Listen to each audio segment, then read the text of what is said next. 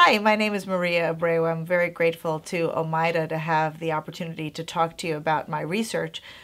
Since I was in training, I've been taking care of patients who have Crohn's disease and ulcerative colitis, who are wonderful people who are affected usually in the prime of their lives with these conditions that cause them to have bleeding and chronic diarrhea and abdominal pain. And one of the many consequences of having this inflammation in their intestine, in addition to having a lot of symptoms in their day-to-day life, is that they're also at an increased risk for colon cancer. And so our research really tries to get at that interface of what it is that leads from inflammation to then development of cancer.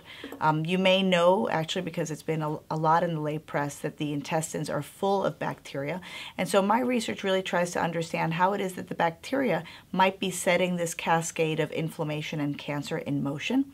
And so we've been studying certain receptors of the immune system that recognize bacteria. They're called toll-like receptors. And these receptors, in the presence of bacteria, turn on inflammation. But what we have found in my lab is not only does it turn on inflammation, but it also activates the stem cells, the progenitor cells in the colon, to proliferate and become more of them.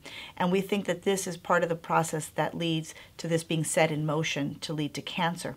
The reason this might have clinical implications is that we've also, as part of a large effort where we ask our patients to give biopsies and blood to do research, we have found that patients that have either precancerous conditions of their colon or actually have cancer from their ulcerative colitis, that they have an increase in the expression of some of these bacterial receptors. And so in mice, what we've been able to do is if we block those receptors, we can actually block their ability from getting cancer. And so we think that it's possible that if we use those strategies, we might actually be able to prevent cancer in patients who have ulcerative colitis. So I'm very grateful for your time, and I look forward to talking to you soon.